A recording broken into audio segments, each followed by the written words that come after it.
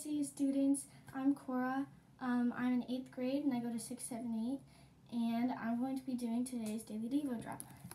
So I'm going to be reading a verse. It's one of my favorite verses actually. And it's Romans 5:19 and it reads, "For just as through the disobedience of the one man the many were made sinners, so also through the obedience of the one man the many will be made righteous." The beginning part talks about Adam and Eve's disobedience, which brought sin into the world.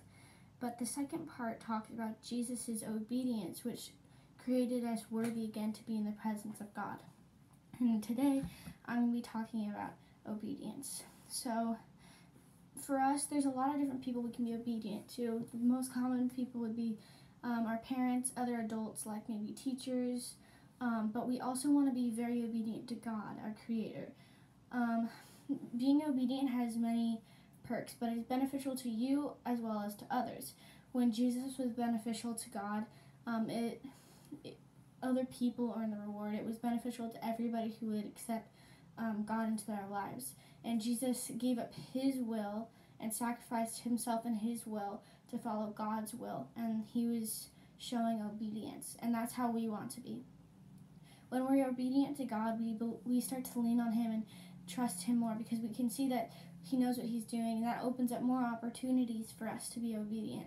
And then it leads to change, where we can change inside ourselves, but then we can also change life for other people. Like when we are obedient to God and we share his word, we may be changing somebody else's life because they'll be living now in the love of the Lord. So obedience goes to opportunities, and opportunities goes to change. And our obedience and trust is what we build our life on. We want to practice what we preach. So if we talk about being obedient, we want to be obedient so we can set the example for other people. We also want to think about the fact that risks bring rest. When we take risks, even when it's scary, and we obey God, we're building our faith in the fact that God knows what he's doing and he has a plan.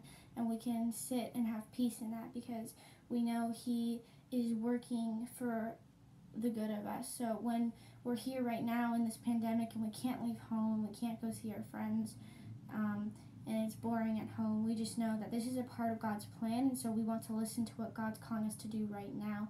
We want to be obedient and show him that even though we can't come together physically as a church, we're still here together obeying God and listening for what he's calling us to do. So I just wanted to give that message to you guys today. I hope you liked it, and make sure you come back tomorrow for tomorrow's next Daily Devo drop.